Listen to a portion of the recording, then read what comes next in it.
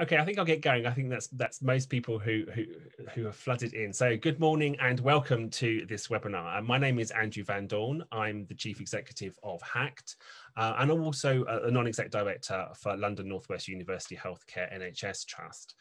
And we're here today to talk about how can housing associations and the social housing sector and the NHS work together around shared workforce challenges. And this is the first of a series of webinars that we are doing with the Health Anchor Learning Network. I'm really delighted to be partnering with them, and thank you very much, William and his team, for kind of working with us on this, to look at a number of issues over the coming months about how can the health anchors, what can they learn from housing associations, two anchor institutions, often kind of circulating in slightly different spheres, but all working in communities, at place and in neighbourhoods. And we're really interested to ensure that there is connection being made between the organisations in our communities who can actually work together. HACT, we're a UK-wide charity and social enterprise, and we partner with social landlords and with organisations in the NHS to drive value for residents and communities through innovation, insight and collaboration. And we've been working for some time at that kind of interface between housing and health and supporting organisations to come together around a whole range of different issues. So today we're talking about workforce, we're talking about education, training and skills, and hopefully by the end of this webinar you'll be inspired about the work that is already going on, but also hopefully inspired to want to make the connection with local housing associations, which we can certainly help you with.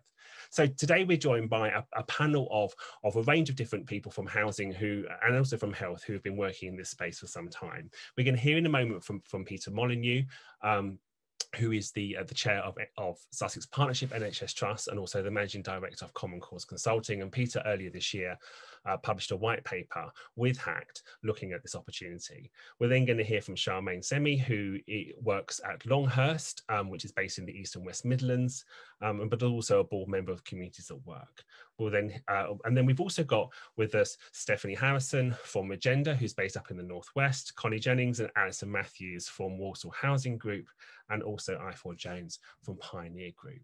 And we'll have a conversation about the issues, about how the connection can be made and what the opportunity is. So first of all, I'm going to introduce you to our first speaker, who's going to kick off and kind of talk about the work that he did last year and published earlier this year about what the opportunity is for a deeper and more creative collaboration between housing associations and health. So Peter Molyneux from, as I said, from SPFT, welcome. Peter, what do you think about this agenda? Thanks, Drew, and thanks for inviting me this morning. In a lot of the meetings I'm in, there's a lot of talk about recovery at the moment, and whether or not that feels a bit premature, I think we're all grappling with what recovery means for our organisations, and more importantly, what it means for our communities. If we didn't know it before, then we now know that making a real difference to the economic and social development of our communities and making their mental health and well-being and long-term sustainability our core purpose, we know it now. And I think as we come out of the pandemic and whatever that looks like, then actually really making sure that everything we do is about mental health and well-being and about long-term sustainability is really, really important. So as they continue to cope with the impact of COVID-19 on their residents and local communities, housing associations and local NHS organisations are actually amongst some of the few local employers who remain largely the same size. And I think this is really important. However, having said that, within the NHS, there remain significant vacancy levels. If we look back a year, last February, there were about 200,000 job vacancies in health and care organisations across England. And that's pretty much the same now as was then. And if we are going to start to recover, if we are going to start to meet the expectations that people have for health and care systems, then filling those vacancies is absolutely critical. Both in terms of meeting the demand for care, but also in terms of community well-being. So when we start to think about the future, we need to make sure that we in the NHS are working with our local anchors across our local system. And that's got to include the local housing associations working in our local area. Because housing associations play such a crucial role in communities. And this has been really evident over the past 12 months. From March to October 2020, they made over 2 million welfare calls. They provided over 500,000 residents with advice and guidance and made over 350,000 food interventions. At the same time, 70% of housing association households have someone in them who is unemployed. And I think that's a really significant figure when we come to think about the workforce challenge and the population health challenge. And a lot of housing associations working within their local communities have really well established employment support services that are aimed both at people who are unemployed as well as people who are underemployed. And as we'll hear later, they have training academies aimed at developing skills and supporting people into employment. And they have a range of employment support services within local communities. So for housing associations, the workforce needs of the NHS represent a real opportunity to provide routes out of unemployment or underemployment for their residents and local people. And we also know that when NHS organisations are able to recruit from within their local populations, that leads to much better retention levels than when we import people from other areas or indeed from across the globe. So there's a real opportunity to work together to meet shared workforce needs, be that for frontline care and support staff, or a whole range of enabling services such as ICT, HR, estates, as well as working together to close the gender and BAME pay gap that we all have within our organisations. Given that stable employment is such an important part of maintaining good mental health and well-being, as well as helping people recover from mental ill health, it's estimated that about 1 in 5 people will need some form of mental health support in the light of the pandemic. I think it's really important that we then start to think about how we can work together. No one is saying, I'm certainly not saying that the NHS will meet all of its workforce needs by recruiting local people. And not all of the people living in housing association properties who are looking for work will either want to or be able to work within the NHS. But it does seem to me that there's a really important link to be made there that will start to solve some of those really embedded challenges that we have within some of our communities.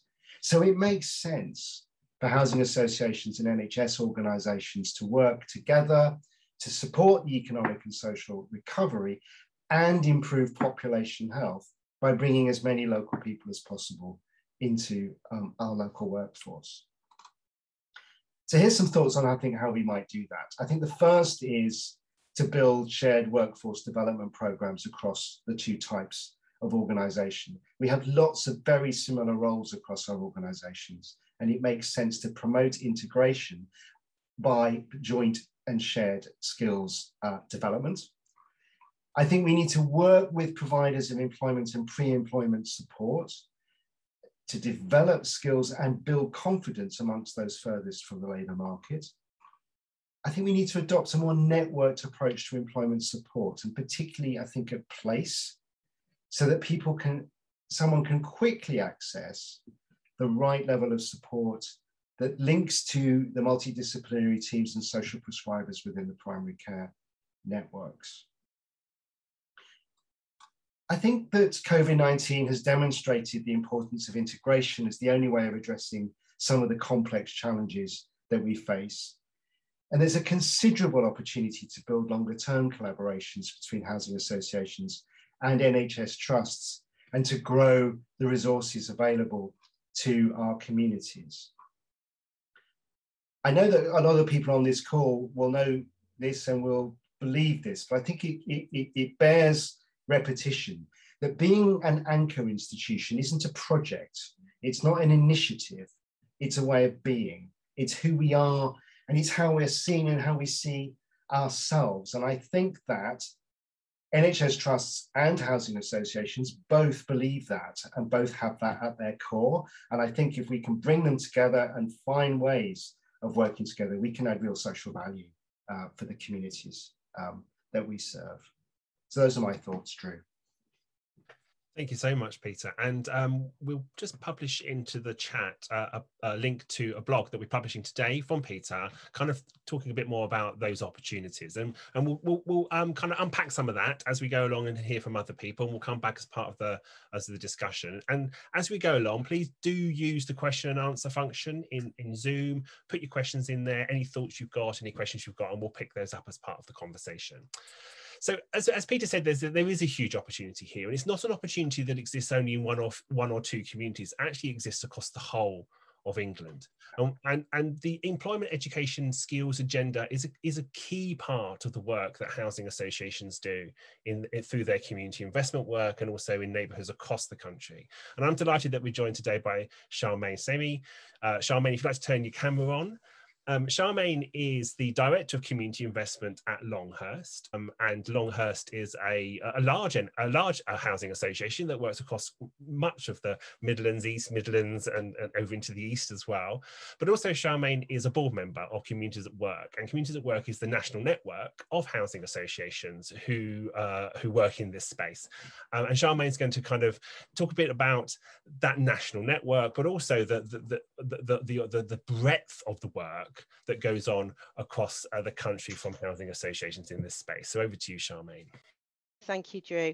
And really excited to be kind of part of this debate today. I don't want to repeat much of what Peter said, which was a fantastic introduction into this discussion. But I think to reiterate, yes, housing associations have had employment and skills agenda as a cornerstone of their offer.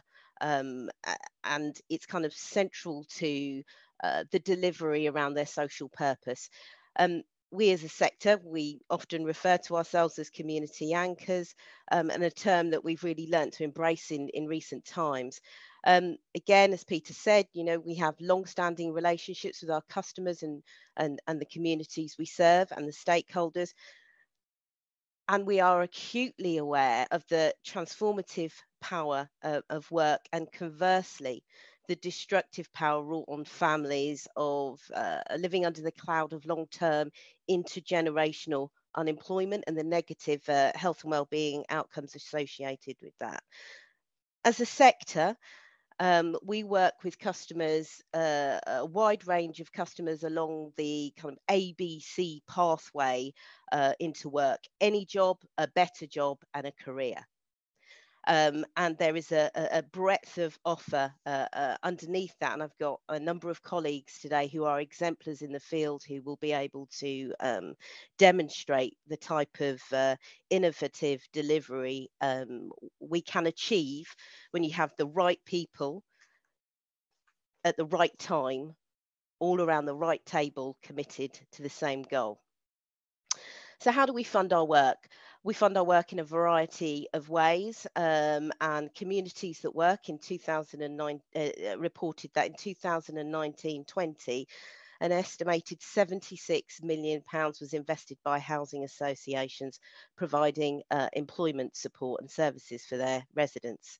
Much of our work is either core funded or match funded through grants. And many services you will see in operation today have been partially funded through the European Social Fund. The European Social Fund, unsurprisingly, is due to come to an end, given our departure from the European Union. And it is due to be replaced by the UK Shared Prosperity Fund. And the main aim of this fund is to level up, a term we all become familiar with in recent times, and create opportunities for people across the UK. The government have suggested that the total UK-wide fund would at least match the existing European Social Fund receipts, averaging around 1.5 billion annually. And I do think this is a particular space that maybe we could look to work together on through HAL and HACT. The priorities under the UK Shared Prosperity Fund is investment in people and that's specifically around skills tailored to local needs and work-based training, investment in communities in place, cultural, sporting and digital connectivity, and investment in local businesses. Just briefly around Communities That Work. Communities That Work is the only industry body within housing that is dedicated to the employment agenda.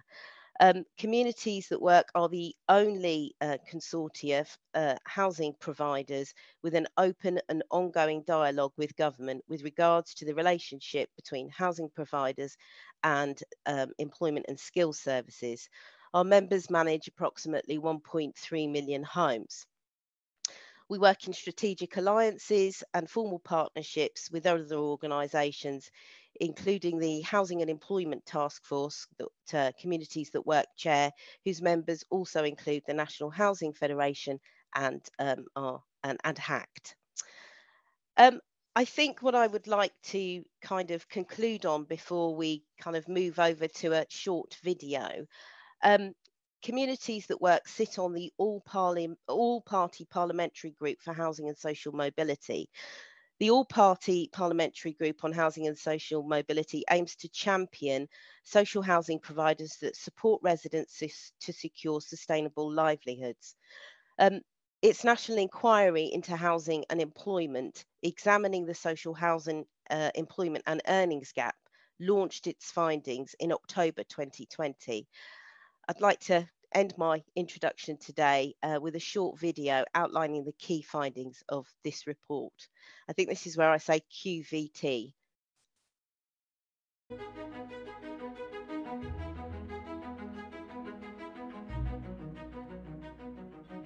Employment rates, earnings, and advancement in work are generally lower for working-age people in social housing than for working-age people who privately rent or own their own home.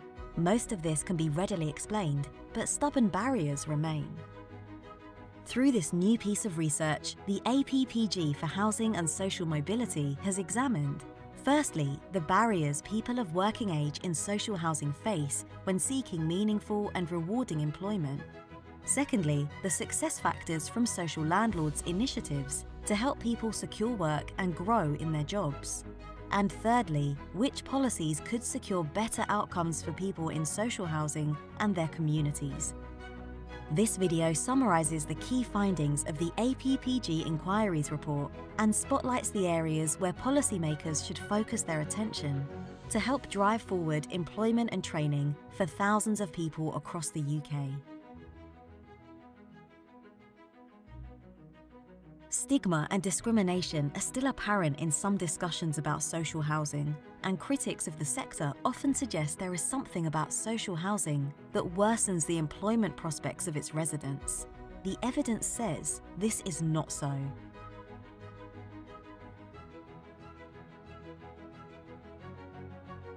Social housing at affordable rents can give people the security they need to create a foundation for success, helping them overcome barriers and, in turn, secure employment. But we need to do more to tackle barriers such as job availability and jobs quality, transport, and childcare support networks that all affect people's employment success. This new report examines how these barriers can be lowered and help increase social mobility for working-age social housing tenants.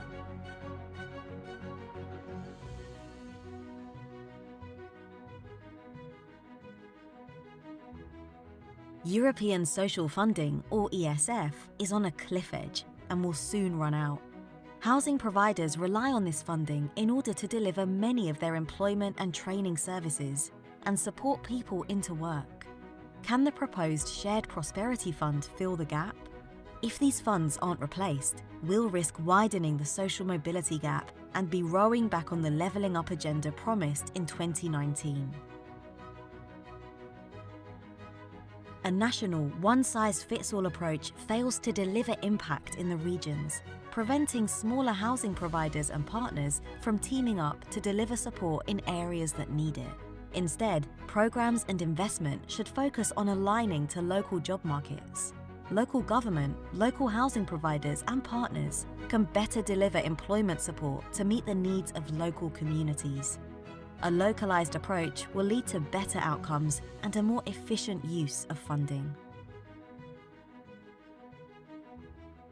The housing sector has a long record of directing investment back into its community by offering employment, skills, and apprenticeship support. We can harness this power to guarantee that jobs and apprenticeship opportunities are created for local people by requiring our suppliers and contractors to commit to providing these opportunities. There's clear evidence from this inquiry that providing support across the entire employment journey works. This means focusing on employability, creating mentoring opportunities, and providing customised one-to-one support for those far from work, as well as training, education and skills, and job search support. Alongside all of this, we must remove long-standing, wider barriers to employment.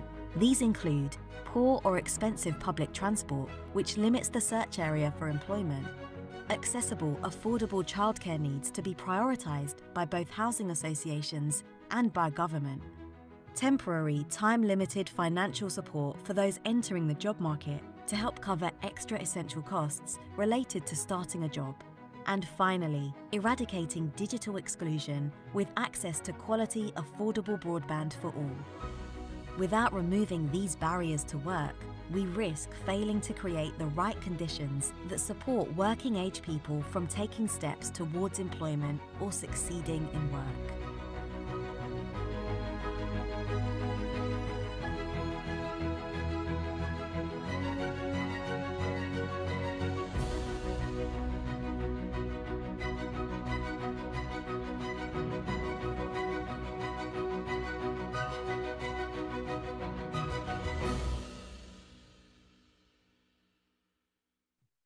Thank you, Charmaine, for kind of sharing that video with us as well, and just kind of outline some of the opportunity of working with housing associations. So we're now going to hear from 3 housing associations in different parts of the country about the work that they do, and also about how they see this opportunity of working more closely with the NHS around workforce and helping people into those more sustainable employment opportunities.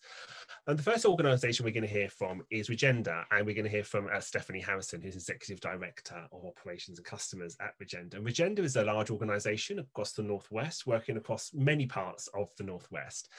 And also, Stephanie has been leading a piece of work with the support of HACT in the Cheshire and Merseyside Health and Care Partnership, looking at developing this relationship further.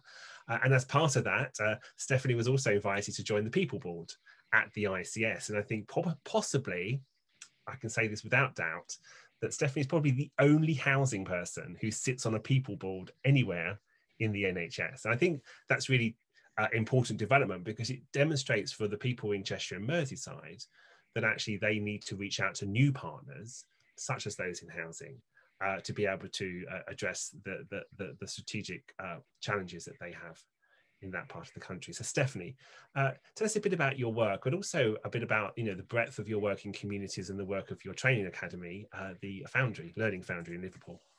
Thanks, Drew. And I'm absolutely stunned at the amount of colleagues from NHS that have come onto the webinar. I've got over 77, so just thank you everybody for taking the time to come and listen to what we've got to say. I've worked in housing 25 years, and I just think there's never been a time that we've been more needed, and there's never been a time that we've more needed to find really strong partners to work with, such as yourselves. So Regenda's got about 13,000 properties around the Northwest. But I think the significant thing about our organisation is that we've diversified over the last 10 years. And the reason for that started with our health and wellbeing strategy after the first Marmot review, where we really started to understand how we could use our all of our assets to make an impact on health. And one of the ways we thought that we could really make a difference was around people having a job, and having a job being a social determinant of your health. So we started with a health and wellbeing strategy, and 10 years on, we've got quite a unique structure with 10 different businesses within the organisation, all working to that endeavour. One of them, as Drew said, is a training company which we bought in 2017. So in the last video, you've just seen that a lot of organisations will use European funding to do the work programmes for their residents and communities. So we have used that funding, and we've used it in collaboration with our partners, but also we've used our own funding in terms of our reserves to make a difference. And then we thought we needed to put some more money where our mouth was, and we bought the training company in 2017 as a way of trying to understand how you could use government mainstream funding as well to help our tenants into work. Because if you're using other funding, quite often you're bound by the regulations for it. And also, if you're using your own reserves all the time, that only gets you so far, and it'll stop you from doing other necessary work in the future. So when we bought the training company, it did operate in health and social care. So we were doing qualifications predominantly in the care sector, but they were also the biggest provider of dental nurses across the Northwest. So for us, it was a perfect opportunity just to see how this relationship with health could work in different ways, and then something that we could grow and build on, because for us, the NHS was always one of the prizes in terms of another anchored institution that we could get alongside with a long-term business plan and long-term forecasting. So there was lots of learning that took place. And over the last 4 years, we've really grown the organisation as well. We've used it for workforce development within the housing sector. So we do housing qualifications, not just for our own organisation, but the other housing associations across the Northwest. We do custom service, team leading, stuff that can literally track over into other sectors such as your own, but also out into business as well. Because I think we've got a real understanding of what we all need as employers, not just as those that are working within communities. So it is very employer-led, the work that we're doing, because we know what it feels like in our own business. The SSA funding from the Skills Funding Agency is like the gift that keeps on giving for us. So we're able to run traineeships for our communities where you've got 16 to 18-year-olds that haven't been in employment or education. We've got money for training for people who are 19 plus. We can offer apprenticeships with those. Quite often you also at the moment get an incentive to put apprentices in your business. And over the years, this is something that as an organisation, we've paid for it ourselves, but also for our communities as well. We'd paid out of our own reserves, and now we use the SFA funding. And what the organisation does is we use our money to fill the gaps, the things that funding does not cover, to make sure that we have a full wraparound for the people that come on the programmes. So that is going from strength to strength in terms of how we can use the training company. And it's also been a great way of attracting new talent into our own business, and people that necessarily wouldn't have come forward for opportunities if they'd have just been advertised in the traditional way. We've had people who've come through adult education courses that have lost the confidence. They might have had jobs in the past, they might have gone off to have children and feel now that they can't come back into the workplace. They've come on programmes to make friends, just meet new people. And by the way, at the end, we've put them for an interview for a job. And we've had some real success stories from people that have come through that route where they just need probably a little bit more coaxing into employment, or they need to be worked with on a deeper level. We've been able to do all that through the training company and through some great partnerships. So we've also been working with Drew and Peter on an MOU, Memorandum of Understanding, with Cheshire and Mersey NHS Trust. And they've been really forward thinking in partnering with us to say, we know that we've got a common agenda here. We can understand if we get communities into work, the impact on both sectors at a very deep level. Also very enlightened in terms of what work our residents might need to get them into employment. So the MOU is about working at a deeper level as two anchors, and getting some collaboration across all the different levels in the organisation, because I know that, you know, my chief exec might say, right, we're all doing this. By the time it gets down to the junior staff, the message is being lost, it's being diluted, they don't really understand sometimes what they're meant to be doing.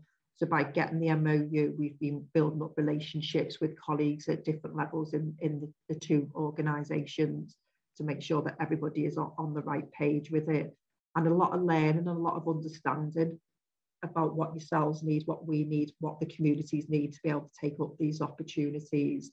So there's a steering group now over in the City region. The housing associations have funded this together. So there's 15 housing associations working on this. We've designed a programme, we've got a brand around it, and we're working with Cheshire on Mersey on getting some pilot projects up and running. And as Drew said, I'm sitting on the People's Board, and it's just really enlightening to see how the NHS talks about recruitment, how you go about recruitment, what the jobs look like, trying to think of them from a layperson's point of view sometimes when the language is quite technical about the job. But when you look through it, you can see that actually some of our residents will have the right skills, the right behaviours, the right values. So different ways, I think, about recruiting, looking at joint campaigns together. Obviously, we are in people's houses every day. We have a really strong relationship with our residents. We know them at a really deep level. So just looking at how we can utilise this to best serve some of the opportunities that are there at the moment within the health sector and also within our own sector, because we've recognised that some of those values and behaviours, they track across the two different sectors. And we're probably fishing in the same pool, and we need to think about widening that and doing things differently. So there's an awful lot happening. It's took our organisation 10 years really to understand how we can do this properly and not just tinker around the edges and maybe throwing good money after bad in terms of setting programmes up, but they don't really hit the mark.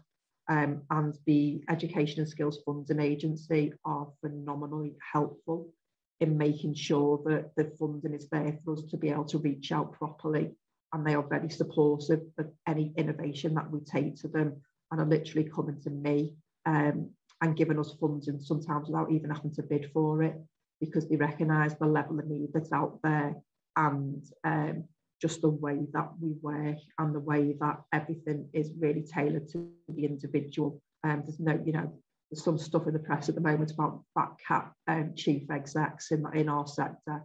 Let me tell you, they're busting a gut on this agenda to get people into work. If we don't have to do it with a landlord, as long as we've got to put a good roof over people's heads, you would say that our job is done. But we're really committed to making sure that people have the kind of great lives and the opportunities that people like us get, and making sure that we get the routeways and the pathways in there for them. So I'm going to shut up there, Drew. I've seen a few questions coming into the Q&A, so I'll have a little look through them. But we are, if you can't tell, we're absolutely passionate about this, and we need willing colleagues who want to come forward and have a common view on making this work for our communities and for your workforce needs as well as our own. Thanks so much, Steph. So we're going to now hear from Walsall Housing Group, WHG, and we're going to hear from Connie Jennings, who's the head of Health and Wellbeing, and her colleague Alison Matthews, who is the Employment and Skills Manager. And you heard earlier Charmaine say that housing associations spend, roughly £70 million a year on kind of employment programmes. That's about 10% of the overall £750 million that housing associations spend each year in kind of community-based and programmes, and we call that community investment. And the other area of significant spend within housing associations is the work that we do on health and wellbeing. And lots of work in the community, and a lot of the work that Connie does is in that space. So there's a lot of work that we do in housing to connect the agendas around education, training and employment, and also health and wellbeing. And lots of work in pre-employment, lots of work in helping people to build confidence, to get them out and to start to engage and start to see the opportunity of working and going and finding good jobs. So I'm really delighted that we've got Connie and Alison with us, the kind of a double act that combine and blend that kind of health and wellbeing approach with that employment and skills approach. So over to you, Connie. Good morning, everybody. Happy Fun Friday. Drew got my job title wrong, because my job title is actually the best job in the world, because I get the chance to see people's lives change for the better in lots of different ways. Housing associations have got an invested interest in health, because at least a third of our customers will be impacted by the wider determinants of health. So our relationship with health has evolved and grown, I would say, over the last sort of 3 to 5 years. And it's taken us quite a long time to get around the table. But WHG has now joined the local ICP, sit on the board. I sit on SMT. So we're actually working with colleagues in the NHS and adult social care to make decisions about population health that will directly impact on our residents. And why that's important is that some of the work that we do can stop the NHS having customers for their services. So it's a bit of a double whammy, really. If the work that we do improves people's health and well-being, and a really key aspect of that is giving somebody a job, then we reduce the impact and the pressure on services within the health sphere. So we see it as almost a double opportunity, really, for both of us. So we do lots of different things with our health partners, but the one thing we want to talk about today is our workforce development activities and programmes. Alison, my colleague, is the person who leads on this. And although I was asked to speak, I actually really like people that are doing the work, doing the do, to actually have the platform. So Alison's going to talk you through our current work with NHS Walsall around supporting and securing employment for those furthest away from employment at the moment.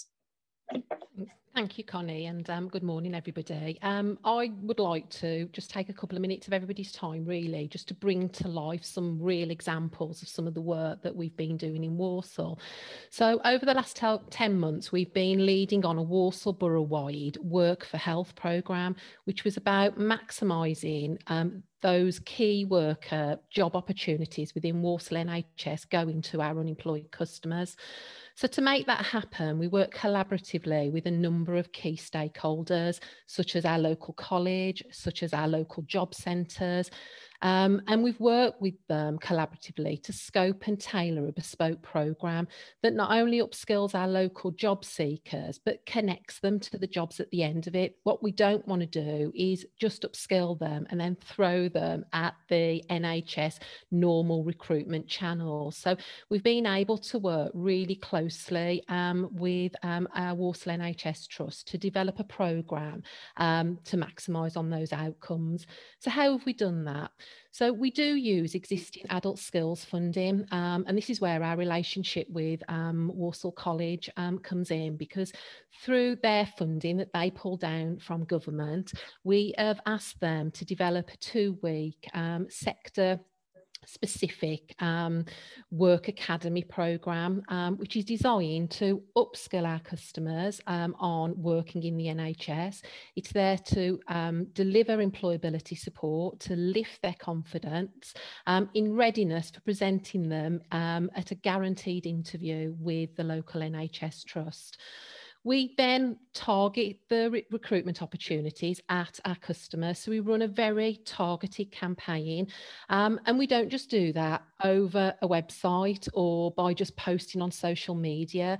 We put a lot of resources into bringing those roles to life. I know that Stephanie said just a short while ago, you know, we often feel that we do have to translate those job descriptions. So the opportunity of running some real sessions virtually in the current climate, although we are excited to be going back to delivering those sessions on a face-to-face basis. But what we want to get over in those sessions is, with the right support, we're here to support you to take up those opportunities and you know, get over what a fantastic opportunity that you know, that they are. We've also negotiated with Walsall NHS Trust to relax and lower the required functional skills level. So to give you an example there, a clinical support worker currently in Walsall, you need to be achieved a level 2 functional skills or a GCSE level 4. We know that's a barrier for some of our customers. So through our work with the local NHS Trust, we've been able to negotiate that they actually relax and lower that functional skill level to remove that barrier, because there are lots of our customers that are out there who have got the right values, have got the right behaviours, but just need that opportunity to prove themselves. And what the NHS in Walsall have done is made a commitment to support them when they're successful in getting the job. So they're actually doing their functional skills upskilling as part of a package of in-work support for them. Where we've also had some success is we know that lots of our customers are new to care, might not necessarily have lots of care experience, but have lots of transferable skills, have the right behaviours, have the right values. So we were able to introduce and influence the introduction of a values-based application form to break down those barriers, to get over, to bring to life how they can demonstrate those values and behaviours that the NHS are looking for. And I'm pleased to report we've been working on it for 10 months, but to date we've had 31 local job seekers secure employment through this collaborative model, 77% of which were previously unemployed for 6 months or more. But behind every one of those 31 customers is some amazing transformational successes, and the feedback that we've had has been, you know, really successful on there as well. Obviously, what that job does for the NHS, it gives them a local person that's got a commitment locally to remaining in that job. But equally, it improves their health and wellbeing, because getting a job is the best approach to improving somebody's health. So it's a win-win, really. Yeah. Connie, Alison, thank you so much. And I think, you know, actually drawing that clear golden thread between kind of the health inequalities that people experience in our communities and the access to work, and that actually by working with you as housing associations, you can work more creatively with the NHS. You can do things that perhaps the NHS haven't done before, and you have that insight about the people who live in your homes, who live in your local communities, that you can bring to the table. So thank you both so much for that. If you've got any questions for Connie or Alison, then please put them into the Q&A. We're going to hear from one other person, and I'm going to invite Ifor to turn his camera on.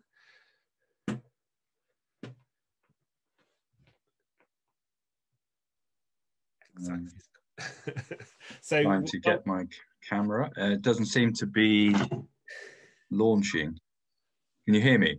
We can hear you, Ifor. So maybe we'll take your contribution by sound for the time being. So just sorry about that. Ifor is the Ifor Jones. He's the head of partnerships at Pioneer Group. And like WHG, Pioneer Group are a very place-based landlord. They're small. They're a much smaller landlord, and they work predominantly in Castle Vale in Birmingham. But what's important about the work that they've been doing, they're also part of the Birmingham Anchor Network, which does include the NHS and the local authority and the universities. It also includes another housing association, Bourneville Village Trust, and they've been doing some really brilliant and pioneering work around kind of engaging with the NHS and supporting people into NHS jobs. So over to you, Ifor. Okay, good morning, everybody. I'm sorry that you can't see me, and I put on a shirt especially for this event. So as you said, I'm the head of partnerships at the Pioneer Group. We're neighbours actually to Walsall Housing Group. We are a very small independent housing association and rooted in the regeneration of Castle Vale in the late 90s, early noughties, and the successor body to the trust that delivered that regeneration. As part of the original regeneration programme, there was always an emphasis on social and economic delivery, holistic delivery as part of the regeneration, and that's continued with the Pioneer Group to date, hence some of our work that I'm going to describe. We're now active in a broader geography than just Castle Vale, working in some parts of North East Birmingham, including, well, East Birmingham and North Birmingham, although our heartland still is in Castle Vale. We've got a subsidiary charity, Compass Support, and they, for the last 10 years, have been delivering employment programs alongside wellbeing programs. But we've now taken that to the next level. 4 years ago, we delivered Youth Promise Plus, leading a community consortium of small charities for Youth Promise Plus, and we delivered collectively 1,000 NEETs into EATSDom, into employment and education and training, and we've built from that and kept those relationships with the third sector in East Birmingham going through Compass. And that's been really helpful. So I was asked as part, and I'll say a little bit about the Anchor Network in a second, but I was asked to develop an employment pilot in response to the COVID pandemic, on behalf of the anchor network to test out some potential methodologies of how a small community anchor could work to bridge, if you like, the gap between residents and employers, particularly the NHS, who are a member of the UHT is a member of the anchor network. In broad terms, we delivered fewer outcomes than Walsall Housing Group, but we did deliver in a 5-month period 24 employment outcomes. Critically, we've developed a really sound relationship with the University Hospital Trust, which we're building on now, as well as what we've called our inclusive employment pathway, and we're developing that at the moment. So just to say a little bit about the anchor network. So that was established to support the 7 members of the network, basically bring them together to realise benefits for the Birmingham economy, for the individual organisations and collectively. We've got combined budgets of 5 billion. Our part of that is very small, and a workforce of 50,000 across these institutions. So we are collectively a major economic agents, and the idea is by collaborating in procurement, employment and the management of our land and assets, we can play a powerful role in shaping the city economy around it, notions of inclusive growth, etc. So we've got 2 housing associations in there, as you mentioned, Bourneville Village Trust and ourselves, the University Hospital Trust, the City Council, 2 of our universities and the Police and Crime Commissioner. So in terms of the pilot, so over 6 months, 5-6 months, we established a working methodology, which we call Place to Work, and a strand of that, which we called Hospitality for Health, which was our relationship with the University Hospital Trust, which was our primary employer relationship during the pilot. So we specifically on the relationship with the UHT, we got 15 residents onto their 12-week employability course, and as an outcome of that, about half of them into employment with UHT. So what we've done now, following the completion of that pilot, we were successful in getting 2 pots of external funding, and now have got the capacity to deliver Place to Work and hope for Hospitality for Health for another 2 years. So that's through HS2 funding and Barrow Cadbury. And that has enabled us to put in place a small team and to really begin to develop in a little bit more depth our inclusive pathways methodology, build on those relationships over a longer period of time. 5 to 6 months through a mainstream approach only will take you so far, and we're now in the middle of mobilizing that. But on top of that, we've really pushed our relationships with other anchor organizations in East Birmingham. So we've got about 7 charities, some of them housing, coming together to work as a consortium, as we did in the earlier program I mentioned, YPP. So we're hoping to drive it across an even wider geography, but if we don't do that, we'll at least be delivering it to 50,000 residents in northeast Birmingham. So the other thing that we're doing right now is working with the UHT to promote their offer over the summer through a range of community events, all COVID friendly. Hopefully the weather will hold out so we can be outdoors as much as possible. So we really want to prioritize our relationship with them in the first stage of the program, and to get a conveyor belt going between ourselves and them and our other partners. So our aim collectively in East Birmingham is to put forward a shared prosperity bid next year. Unfortunately, we weren't successful with the Community Renewal Fund bid, but we think that we will be able to make a really strong case next year for that. So the current priority for us is filling some hospital porter positions in Heartland Hospital. which is right in the middle of our geography, and we're really pushing the boat out on those. And they're ideal really for people who have lost their jobs, who will have transferable skills, whether that's from hospitality or elsewhere. So in terms of lessons, I think collaborative working with community anchor organisations that are embedded in communities can take you much further than just working with the DWP, the local authority, and the large employability primes. Obviously, those are really key, but we can really add value. Shaping what we've called an inclusive employment pathway really can also, I think, drive forward that added value. The bottom-up approach is critical. I think collectively you can develop better timelines on employment campaigns and working out the training timeframes, the logistics of where jobs are located and so on. And then finally, I think building on what some of the others have said, we have to understand that some of the clients that we're working with, whether they're long-term or unemployed, or those who've just lost their jobs, are particularly vulnerable, and you need to provide a whole range of support, holistic support from advice to well-being, to enable them to be successful moving forward. And I think that needs also to carry on beyond just, so you get them in a course, or you get them in a job.